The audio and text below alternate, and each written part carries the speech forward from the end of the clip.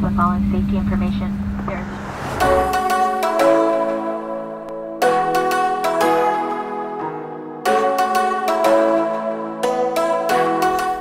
Airplane and airport sketches are one of the most quintessential urban sketchers must-dos, and so today's video is going to be all about that.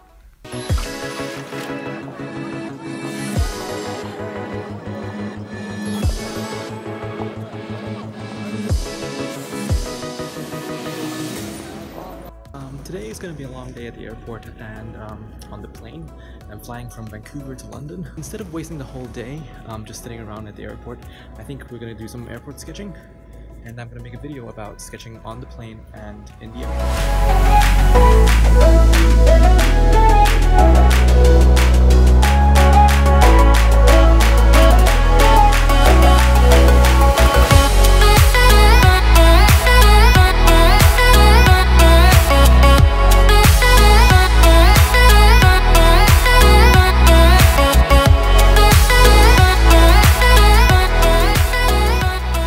Drawing planes from the terminal has always been fun, and this tradition went all the way back to my first urban sketchbook, when I went on a trip to Singapore.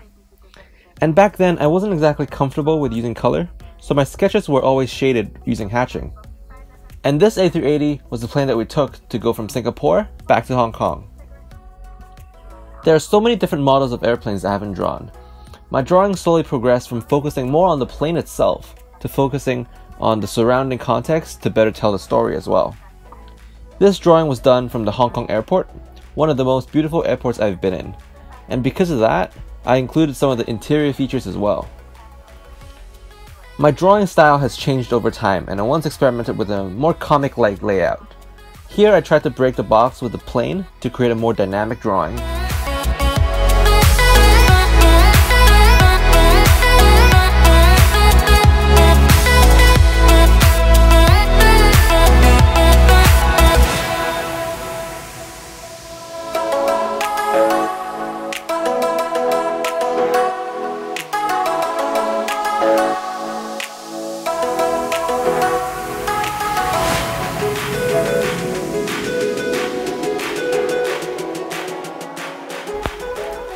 Flights can get really boring quickly, and sketching helps me get through all of it. Drawing from my seat is something that I would always do, especially on a long-haul flight. And here's a really old drawing I did back on my trip to Tokyo.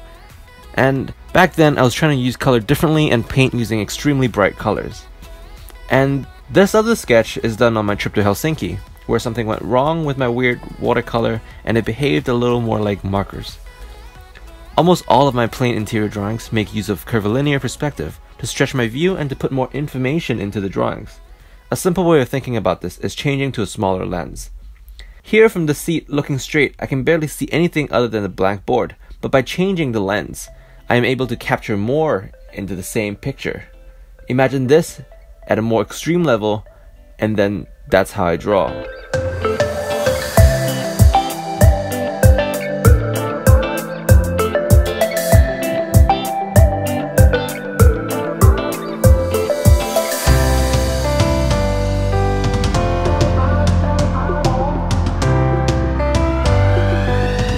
I hope that this video gave you some good insight into how to draw at the airport or in a plane.